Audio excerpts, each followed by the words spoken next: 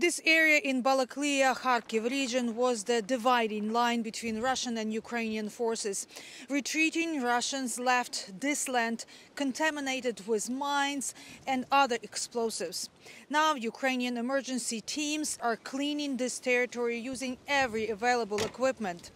In almost 2 years of the war, Ukraine has become one of the world's most mined countries. According to the Ukrainian government accounts, 174,000 square kilometers, or 1/3 of the country's territory, need to be checked for explosives.